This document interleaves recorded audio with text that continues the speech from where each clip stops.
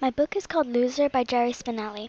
This book's genre is realistic fiction as it contains things that can happen in real life, and it is fiction as it is not real. To make you know a little more about this book is that it is about a boy named Donald Zinkoff, who is a sixth grader that is happy and cheerful, except that his name ever since fourth grade was Loser. He has to deal with hardships and to be ignored by all his peers and classmates.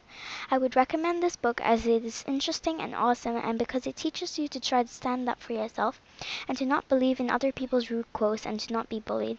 Otherwise, it will make everything worse. If you really like reading realistic fiction books, this one will be your favorite.